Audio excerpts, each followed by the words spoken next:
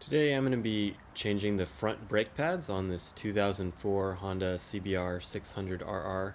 The procedure is exactly the same for 2003 and 2004 models and slightly different for the 0506. So here's a quick look at some of the tools we're going to need today. You're going to need a torque wrench that's good to at least 30 foot-pounds. I'm referring to a shop manual here. This is the Climbers, which I think is pretty good. You're going to need a socket, a 12mm socket with a ratchet, two sets of brake pads since we've got two rotors in the front. The EBC HH pads are pretty popular for our bikes. The part number you're going to want if you want to use these are FA 296HH. And then you're going to need a 5mm Allen wrench, or even better if you've got a set of socket adapters. That'll be great so you can torque them properly. And then some brushes just for cleaning the parts off, and brake cleaner. There are a couple more things. Phillips #2 screwdriver, 8mm wrench, and 4 new caliper bolts. For the 0304, the Honda part number for that is 90131 KBV003. Honda recommends that you replace those caliper bolts every time you remove a caliper. That may be excessive, probably very conservative, and there's probably hundreds of people out there that have reused their old bolts without a problem, but I have heard of 1 or 2 people that have had these bolts snap off on them, and that's just not really something I want to risk for a few dollars. So I got 4 new bolts, and I'll probably be replacing them every time I get a new front tire. But if you choose to reuse your old bolts, here's an old one here. I mean, they look pretty much the same, but you're not going to be able to tell. So the least you can do is clean off all the threads with a wire brush and apply some medium strength thread locker like blue Loctite. Alright, so I'm going to start over here on the right side, which is identical to the left, just a mirror image. And we're going to grab our 5mm Allen bit and just crack loose these pad bolts. And we don't need to take them all the way off, just break them loose. It's a lot easier to do this on the caliper while it's still mounted to your fork. Next step is we're going to grab our 12mm socket and ratchet and remove our caliper bolts. And I'm going to cheat a little bit here with my impact just to speed up the process. Alright, so this next step is often overlooked, but it's important. What you're going to want to do is crack open your brake fluid reservoir. So in the next step, when we are compressing the pistons to make room for the new pads, which are thicker, the fluid has somewhere to go, and it's not pressing up against the air pressure that's trapped in the reservoir. So all we got to do is just crack it open. We're probably not going to need to take any fluid out. Just in case, make sure there's towels around because brake fluid is very corrosive. And just pop the cover off and these membranes as well. Next, we're going to pull off the brake hose retaining bolt, which is 8mm.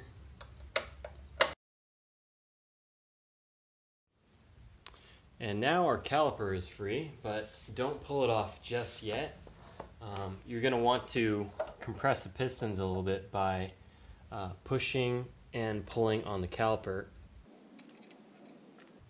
to create a little bit more clearance for the new pads.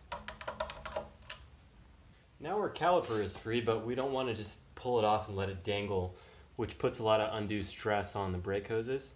So instead we're going to grab a coat hanger or a bungee or something like that. And I'm hanging mine off of my brake lever. And you just pull it off and let it hang from that coat hanger instead. And now we can grab our 5mm Allen bit and pull these brake pad pins out.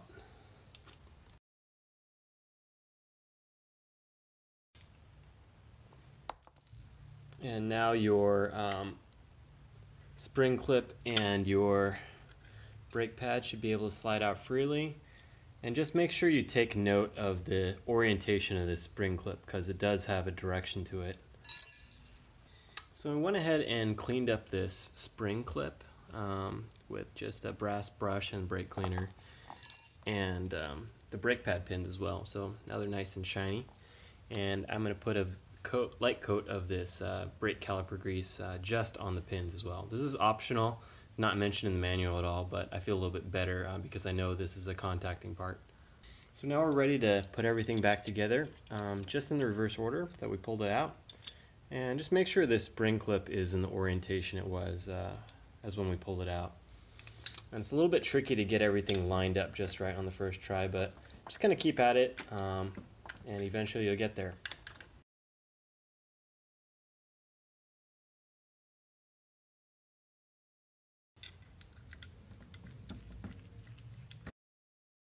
So these only need to be hand tight for now. We'll torque everything down when the caliper is back on the bike. Now that our caliper is all put back together, we can take it off of its hanger and just slide it back into place onto the rotor. And we're going to grab our new caliper bolts.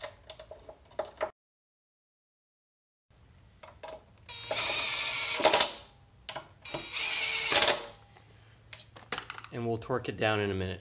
Caliper bolts here are going to 22 foot-pounds, and the brake pad pins are going to 13 foot-pounds.